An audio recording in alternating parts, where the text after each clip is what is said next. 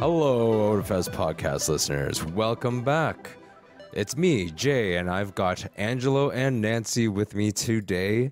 We are finally getting back to our schedule regarding the anime preview and review cycle that we like to do. We're only one season late on it. It's okay. Yeah, well, it finally feels like winter, so it's okay, right? For this weekend alone. By the time this goes out, it's going to be warm again.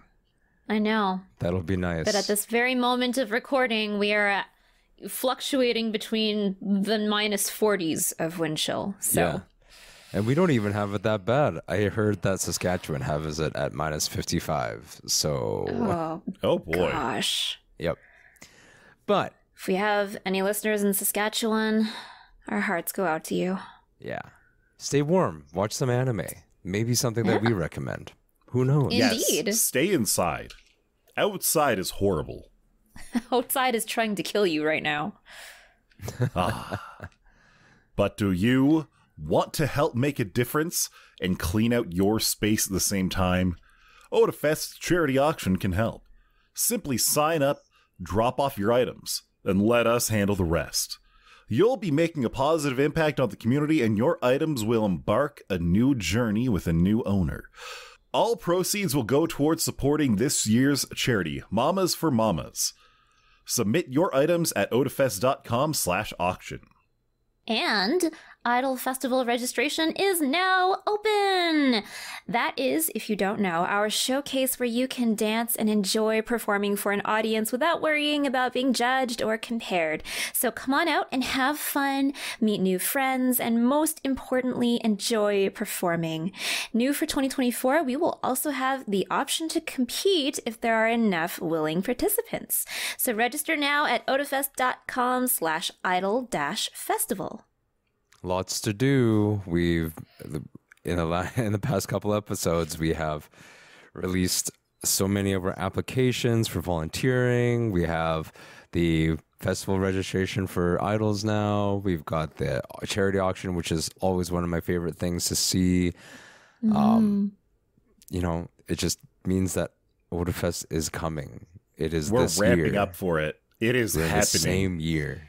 If you are not getting ready for it right now, you have a problem. Cosplayers, don't leave it to the last minute. It's happening.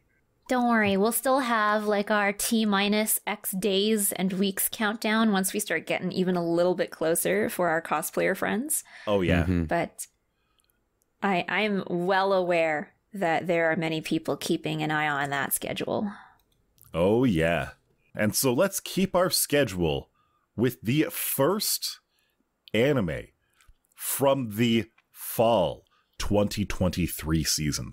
We're talking about Undead Unluck by David Pro, the same studio that brought you JoJo's Bizarre Adventure. Undead Unluck is an absolutely absurd anime. It is completely bonkers. Yeah. For anyone who is not familiar with it, it is about a big, buff, undead zombie guy and a cute little main character girl whose power is to cast the worst misfortune upon anyone who touches her. Yep. Well, she actually has the power to take away someone's fortune, as in take away their entire life's worth of fortune. Because I correct me if I'm wrong, but there's no such thing as a little bad luck with her. No. Not from the examples we've seen in episode 1 anyway. Yeah. I would say the only good luck about the bad luck is that she brings a swift death. It is not like magma erupts from the earth, but not so far as to immediately kill you. Or it's not so near as to immediately kill you, but just far enough so that your skin sizzles away. I don't know. A banana box dropping on you out of a plane is potentially survivable in the worst way. Maybe. Not for most people. I mean, not in like realistic world It would physics. have to be really weird for you to survive that, but it's possible that you could.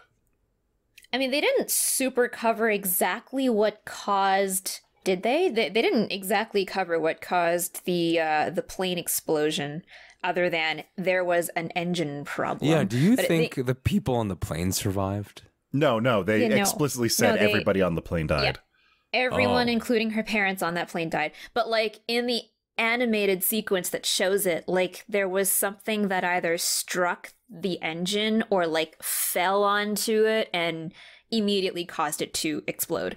So I'm kind of wondering if it's just, like, Final Destination powers, where she just causes really weirdly improbable things to happen. It basically is that. It is a whole lot of bullshit. Me and Dio, we were trying to watch this. We started watching this while it started airing back in October. And at first we were really down with it. Like, the art style is pretty cool. I vibe with the art agree. style. The overall animation, like the actual movement of the animation, is ridiculously good. Like, when your boy Andy is fighting, it feels like his muscles are rippling, at least when they're not getting sliced off or destroyed. It's so cool to look at. The jokes, they're a little bit edgy in a funny way. Like, if anyone out there has watched a Kame ga Kill, a lot of the humor is just like instant shock humor. Like, oh, Andy just walked into the knife that was pointed at him. The knife entered his chest, stabbed him right in the heart. And everyone's like, oh my god. Except he's like, what? Why? Should I be feeling something? Excuse me? And I mean, it's funny the first few times. So I feel like, having only seen this first episode, I know that you and Dio watched, like, maybe made it to episode 5, but I thought the animation was, like, fun. It's just fun, over the top, super expressive. It kind of feels like something, Trigger would do, right? And like you said, it's the same studio that did JoJo's, so that totally tracks. The premise feels like it's setting itself up to be something that's just wild, in a fun way. Or like maybe something that's supposed to sideswipe you with some like heart-wrenching self-discovery journey or something. Like, why not? Why not? I'm sad to hear that you didn't pass like episode 5. Like, you made it that far and you were just like, no. So normally we try not to get too far into it. Like, if you consider this anime, if you judge it based on its first episode, I would say this is a perfect first episode. It is so good. As the show went on, it just started feeling like your regular shonen anime battle bullshit. And me and Dio were not here for it.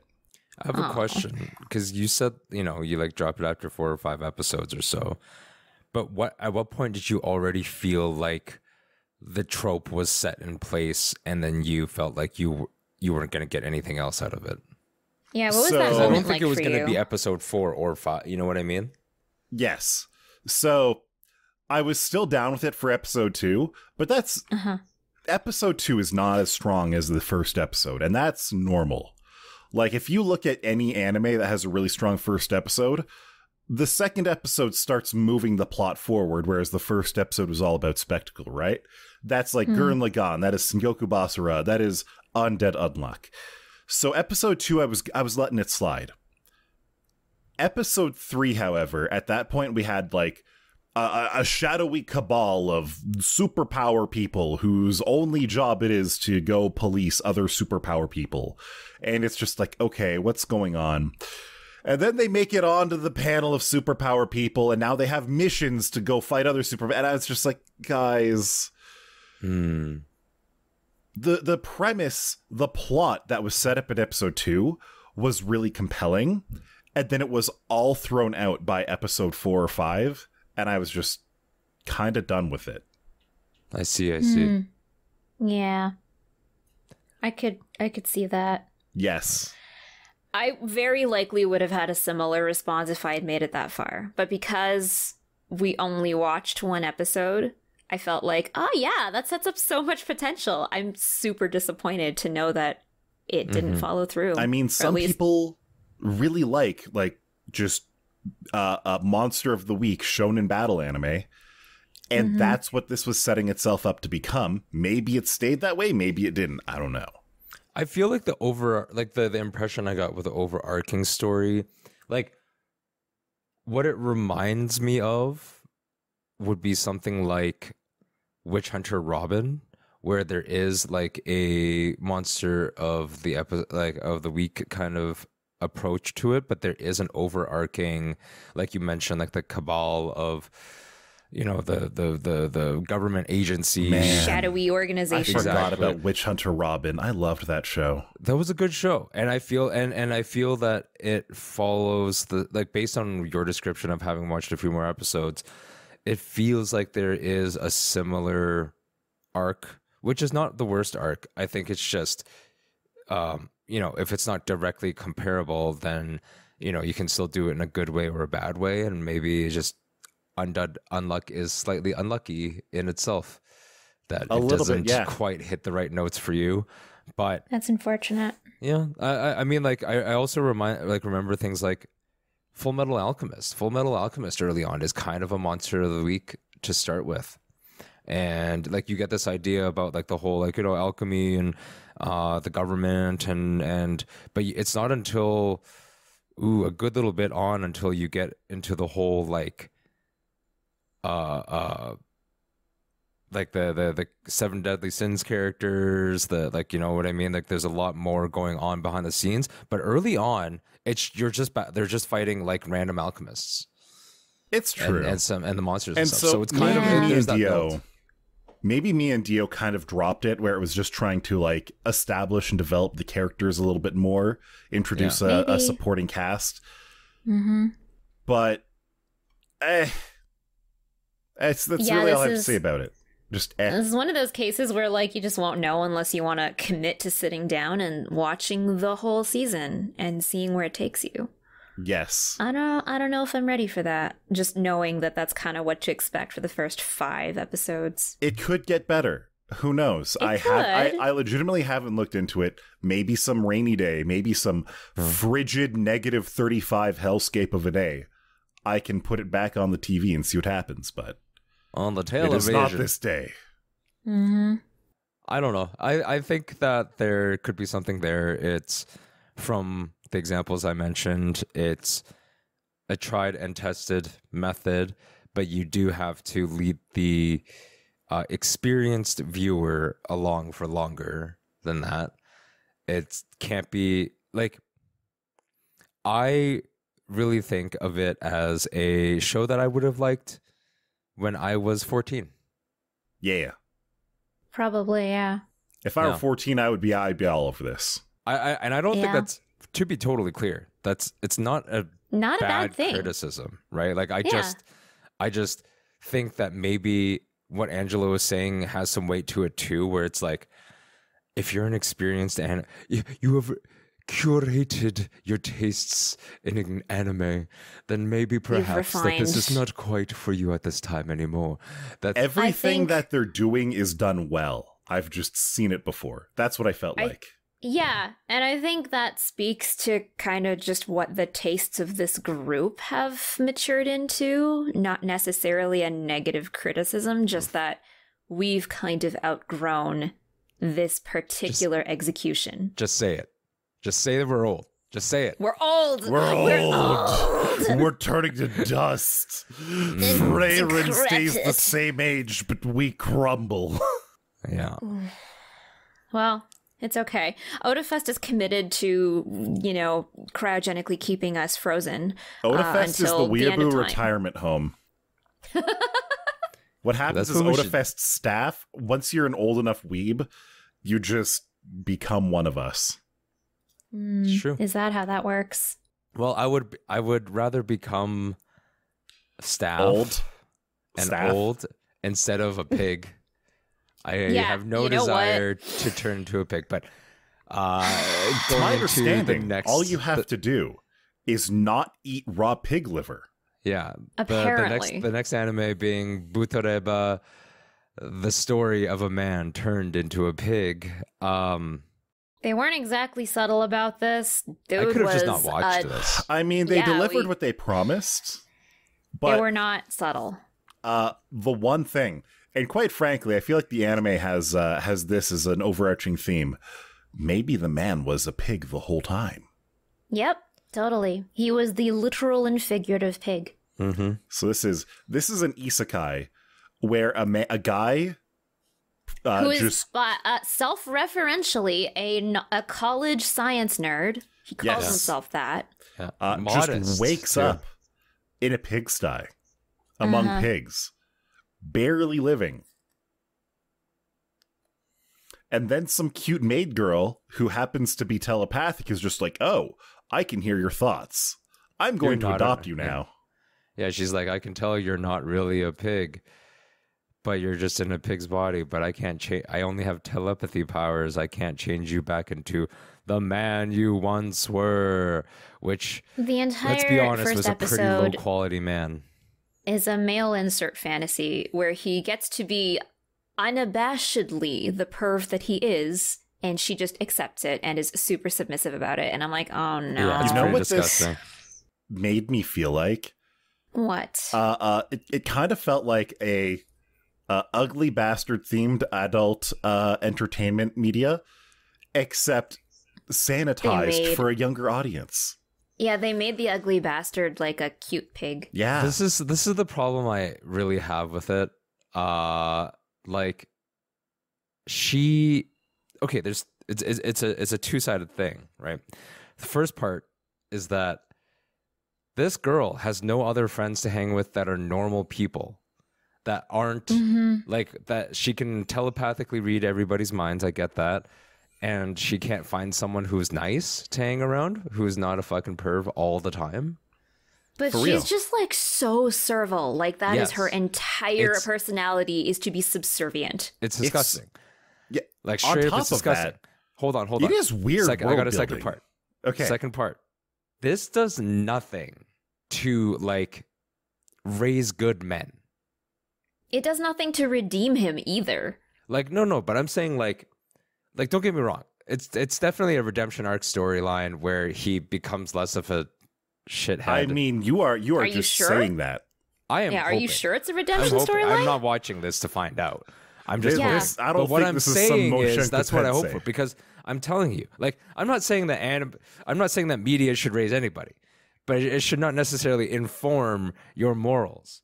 I am just saying that this genre as a whole, I'm attacking the genre through one episode of one anime.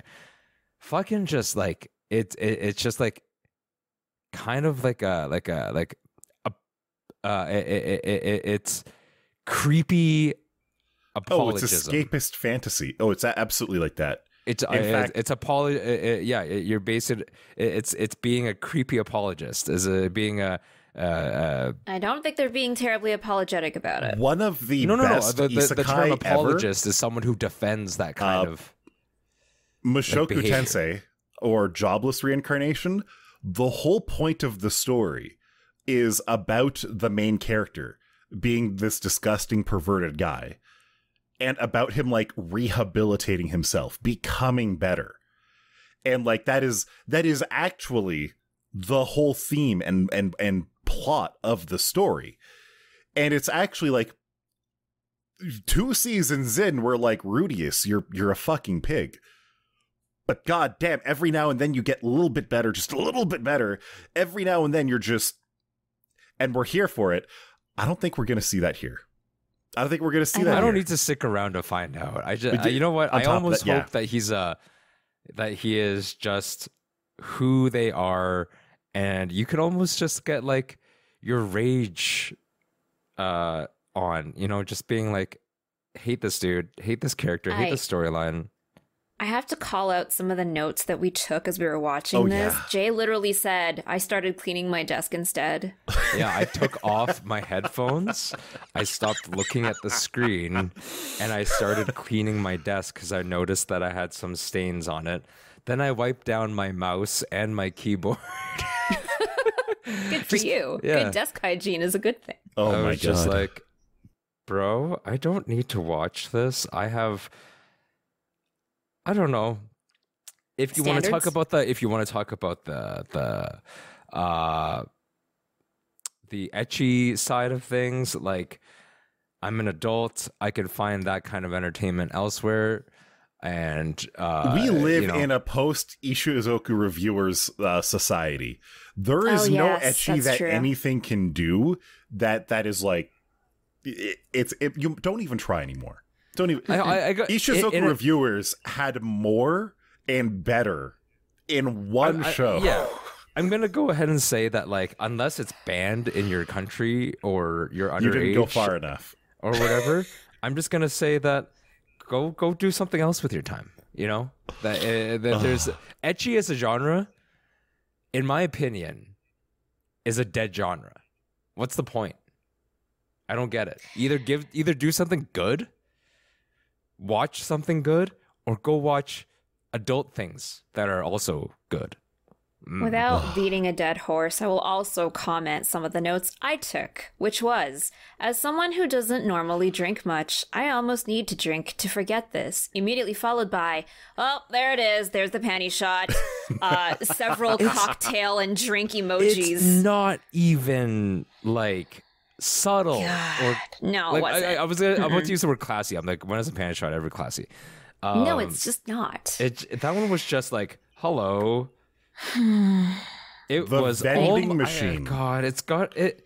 Do you think because we never watched that one either? Do you think the dog one was worse or the? Oh, or this dog pig one was definitely worse. Dog The one dog was one definitely was worse. so much worse. 100%.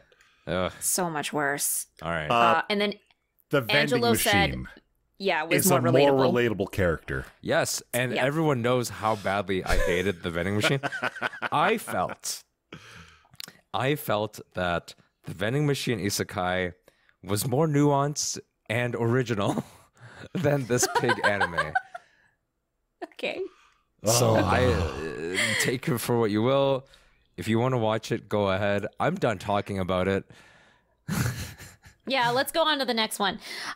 So the next one that we watched was Dog Signal, which was a slice of life. Basically about a dude whose ex-girlfriend, whose girlfriend at the time breaks up with him, and then a couple days drops off a dog and just says, here you go, this is yours. Yeah, what and the stop being fuck? so How does that lonely. happen? Like, Like, no, that just- seriously. That is the strangest thing to do. Dogs are expensive. You do not just simply give it to your ex-boyfriend. I mean, maybe that's why you give it to your ex-boyfriend, because that's like exacting a form of revenge. That's rude. That's super rude. That's It rude to is your rude. ex-boyfriend. That's rude to the dog. That's rude to everyone involved.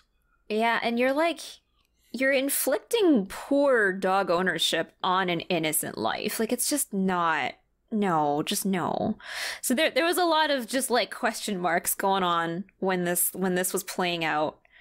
I hate the art style, first of all. I really do. Yeah. The art The style is so animation weird, especially because like and childish. the opening had a very artistic art style. I So wasn't did the ending. 100% on it, but you know, it was very artistic. It was neat. It was interesting. The ending also had a pretty good art style. We actually watched the whole anime and we saw the ending.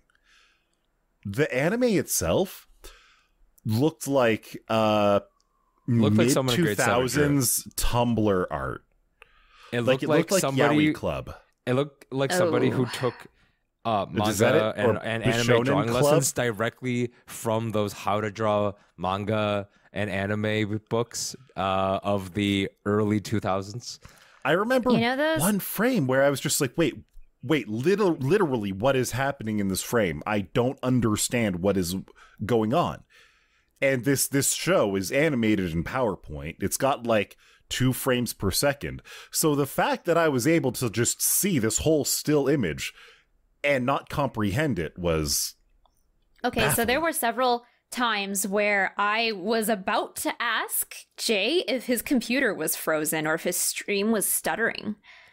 I mean, that happened in a different show entirely. Yeah, it happened in a different show once, but it wasn't this one. It didn't do it in this one. That's just how it was animated.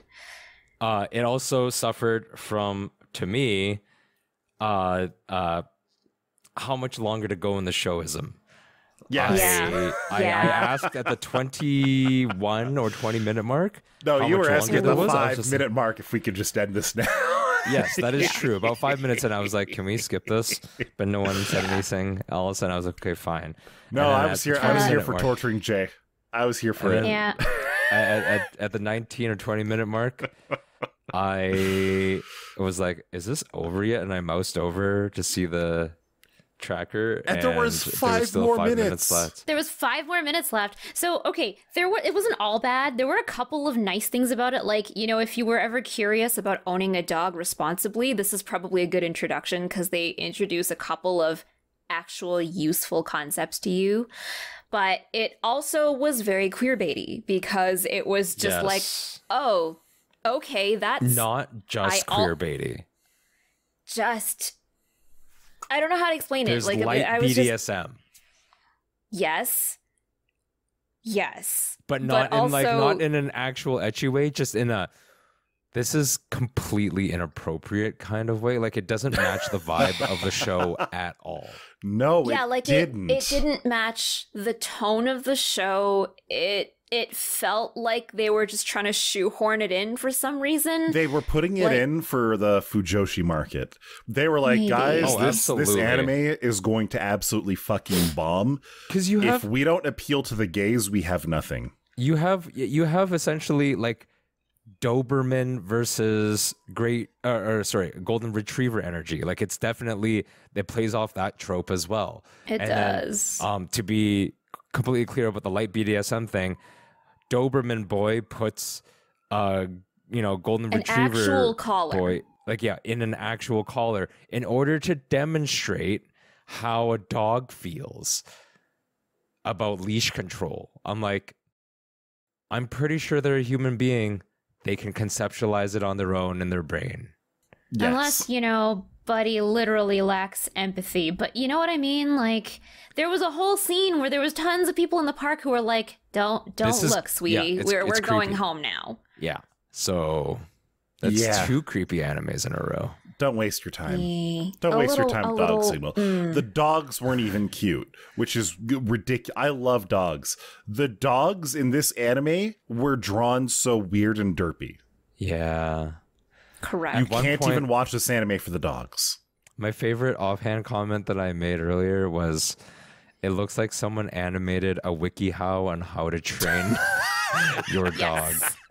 Yes, if you've ever seen a including very WikiHow poorly article. framed anime characters. Oh my god. It was so bad. I would assume that, what's weird is that because of the animation being so poor, I'd be like, just read the manga.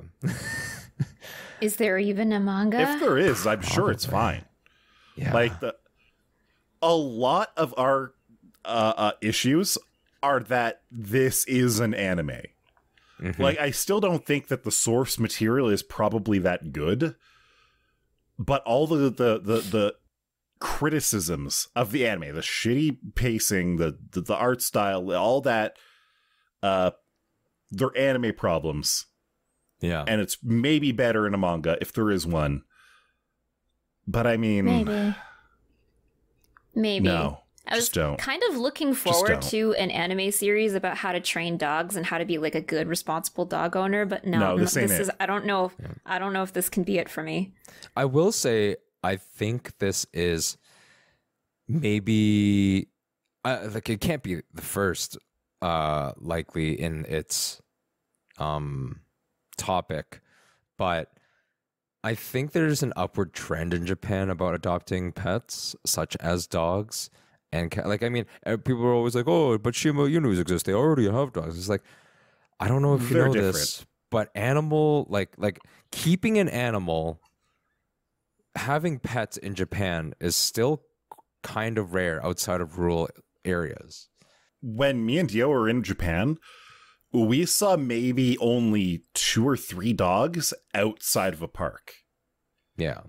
Like when It's we went to Yoyogi Park for a day, we saw a whole lot of dogs there. People were having their dogs all over the place in Yoyogi Park. Outside of Yoyogi Park, we found 1 dog just walking around with their owner in Kyoto. Friendly little bugger. I think I saw more dogs, more pet stores than I did actually people walking their dogs around in the city. God, going across the pet stores and seeing just a window full of kittens or puppies was so good. Oh, God, yeah. Let's not turn this into another Japan episode. Let's not. Okay. Anyway, we were kind of disappointed by this one. We need to talk about non-animals. We need to talk about something manly. We need to talk about dead cars. Dead animals fueling vehicles. Dino juice. Running cars. We go to the pits. We bolt tires that were roasting in the sun onto the fuselage. So we're talking about Overtake. This is an anime about Formula 4 driving. And it was pretty good. Yeah, you know what? I thought it was a little bit light in the very beginning, and then it just starts sucking you in. Like you start feeling like you're immersed in the actual the scene, the subject, the story. It was good. It was pretty well animated. Animation was really nice. I had a comment about, like, in the first, like, couple of minutes, I was like, nicely animated, reasonable use of CGI. And Jay was like, I don't know if it's reasonable yet, let's see. And, like, I don't think they ever overstepped the line of unreasonable use of CGI, so I think that was really good. I will say, out of all of the beautiful animation, one thing that was inconsistent that kind of annoyed me was in the first 5 minutes or so, you see a dude, he's the main character, I think, and he's drinking out of a Starbucks cup with like a plastic lid on it, and then the cup comes away and he's got like milk foam on the top of his lip. I'm like, that's not what? But it's cute though. Yeah, it's totally endearing cute. to the main character. Sure. It's just not something you get if you have that kind of a drinking cup lid on. I just wanted to point out, so you mentioned the main character. And this took me as kind of a surprise. I agree that I think it is the main character, at least in the first episode's perspective. I don't know if they change perspectives in different episodes. Yeah, exactly. But based off of our initial preview, and I think anyone's general assumption. Yeah, I thought the driver was going to be the main character. But the main character, at least from episode 1's perspective, is a photographer, a journalist. And he's not even a sports journalist, it seems. He's just a photographer, a professional photographer of some kind, maybe a freelancer. But it actually gives you better perspective, which is kind of nice. It gives the audience a really good character to latch onto because of the introductory aspect of introducing the audience to Formula Racing. Yeah, and and it's not even... I would say I felt the story wasn't, again, first episode, was not heavily into, they weren't just trying to show you every lug nut on, the car. They weren't trying to get you to become an audience member to become a fan of the sport immediately. Like, they weren't trying to push you in any way other than to move the story along with character development in mind. And I will say, they didn't really try to set up a story premise either. They did a little bit. There are hints of it here and there, but they didn't really try to beat you over the head with it to get you invested in the story the same way that Undead Unluck did. So I kind of appreciate the more subtle pacing, exactly. And I just want to keep watching more, not necessarily because I'm interested in Formula Racing, but because I'm interested in all the little glimpses they've shown so far. What I will say is I kind of want more female characters to show up. You were really looking at all the race queens, eh? And Yes. maybe that nice reporter lady too, the boss lady. Yeah. I think Boss you were lady. just not distracted enough by all the actual real world car companies. and brands. Yeah, so there was a lot of branding, like legit branding, like This Honda was is the in there. most Yeah. product Subaru. placement Yeah. Yeah. that there I've was a lot. seen in an Bosch. anime since Tiger and Bunny. Yes. Like the car that the boss lady was driving / possible girlfriend is a Jeep Renegade. I noticed like it I don't remember if there was badging on it, but it probably does have badging on it because Subaru was there, Honda was there, Bosch, Dunlop, like the tire company. Dunlop. Yeah, like they weren't like Whack-Dono or So-Me or That was legit to Cam-Om. shit branding. Yeah. Yeah, I don't think I noticed any shit brands. Like even the helmets were properly branded. Yeah, Yeah. if they were something that would have a brand, but they didn't want to show it, they just hit it. So, for example, his camera, I don't think they have a camera sponsor for the show. They do not. So they do didn't not. do. I noticed that. But they didn't do, again, no Nikon or, you know what I mean? Like, they just hit it. They just, like, did not show exactly a badge for it, a tag sponsor. But So I anything kind of that could appreciate look that. like it was a sponsor in a formula racing environment was pretty much just there. It was kind of cool. One thing that I liked loved it. about this is that it got the energy of the pits exactly right. Exactly right. Where you have like big corporate teams, you have like smaller independent teams, and then you have some people who are just being like absolute goofballs and weirdos. Yeah. It transported me back to like a Windsor weekends in the pits of the Grand Bend Speedway or the Toledo Speedway. It felt nostalgic. It felt very nostalgic to me. That's good. It was great. They did their research. The cars look good. And all the cars are the things that are modeled in CGI, and then the animation of just the characters in 2D style look good. There's really nothing I felt like I could pick on it. No. There's real potential in the think show. it was- It's kind of a sleeper, Yeah, possibly. I think so. From a I first think so. episode perspective, there's a lot of sleeper Weren't potential. that enthused going into it just because we just watched fucking pig isekai and dog thing, and we were just we like were. we were feeling like Miyazaki. We were like, oh god, anime is a mistake. Not And just so anime is we- a mistake. Anime is God's greatest mistake. We were re-energized by this show. Yeah. We were re-energized by it. Yeah. Anime It's It felt definitely good. worth an has episode rights. 2. It's worth Anime an has episode 2 rights. from episode 1. So I liked it. I would watch more. Yeah. And then to cap off our review journey is Frieren Beyond Journey's End by Madhouse, one of our favorite resident studios, I think. I God, think every one of us Madhouse is has. finally back on top, baby. Holy Yeah. shit. Madhouse has had a fucking shit run for the last, like, decade, it feels like. I can't remember a single thing since, like, Redline that I watched from Madhouse and was like, oh, this is the best animation I've ever seen. Finally, they've regained their crown. They're back, baby. They're back, baby. So Angelo and I have been keeping up with this one this season, so we're pretty up to snuff. So we weren't sure if we wanted to just rewatch the first episode, but I think after all of the things that we had just told you about, we needed to cap it off with a good one. So Jay did get to experience first episode with it's us. so good. It's And so can I will say- can I take the lead on this just because I haven't seen it?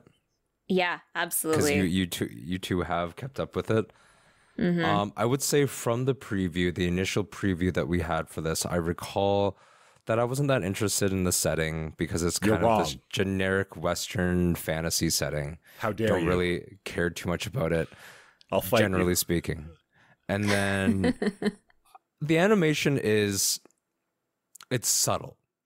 It's not bad in any way, but the qualities that make it good aren't things that are flashy and aren't things that are like, it's not like it has 6,000 frames per second somehow. Like it's not ultra silky smooth.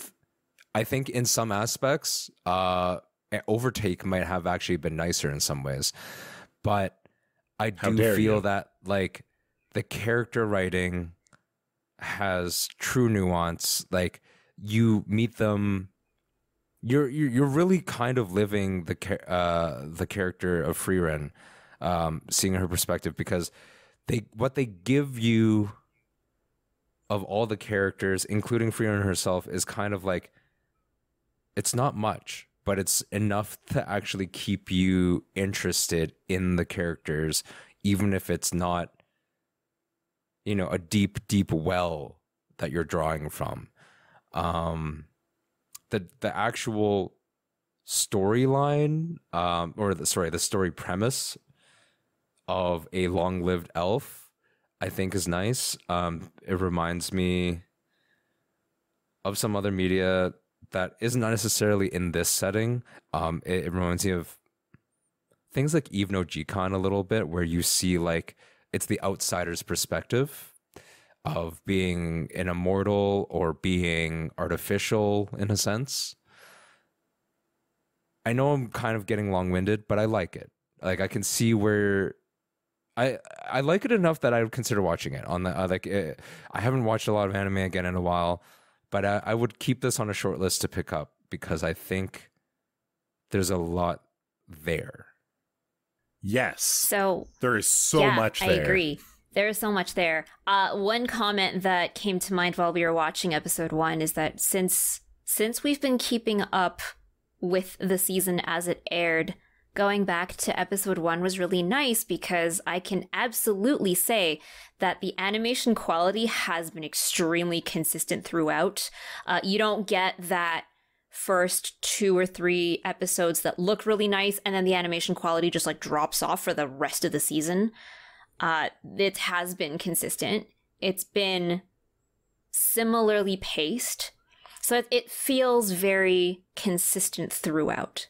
So I have heard things about how the production of this anime got started.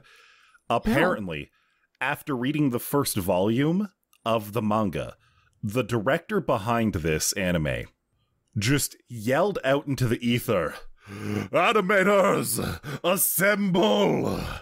He loved it so much that he put a dream team together. He basically got the Avengers of anime production together in Madhouse to make this anime. And it feels like it. It is ridiculously good. Every episode is like OVA quality. It is insane. And so you know they have a good storyboarder on the team when you see how well paced every episode is. Like, I think a lot of people underestimate how important storyboarding is when you're planning out episodes within a series of episodes, but it's so well done. It's so refined. It is expertly made. Like, every now and then, an anime comes along and people never stop talking about it, never truly stop talking about it. It has been 25 years since Evangelion first aired, around the same time for like Cowboy Bebop, Trigun. Gurren Lagann aired in 2007 and people still talk about it now. Frieren is going to be like that.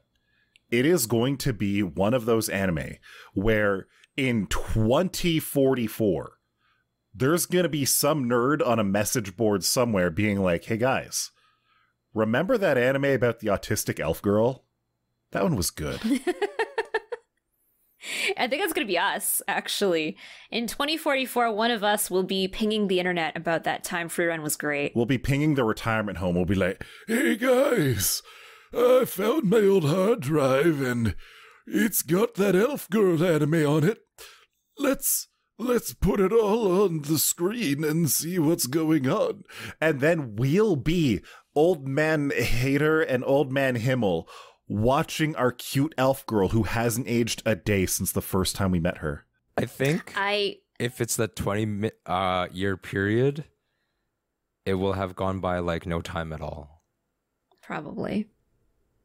Ugh. But also, I will freely admit I wasn't sure if I was going to cry in the first episode again, because I did the first time I watched it. I did. It still hits. This has been the 4th time that I've read the manga. I watched it on my own. I watched it with Dio. And so this is the 4th time I've seen the first episode, and it still got me. Yeah, it hits. It impacts well. Yes. God. The one thing to understand about Frieren, it is not an action anime. It is not a shonen battle anime. When they say fantasy, drama, adventure, they mean those 3 things in particular. But it's also not like a replacement Lord of the Rings by Japan. No. Just to be clear.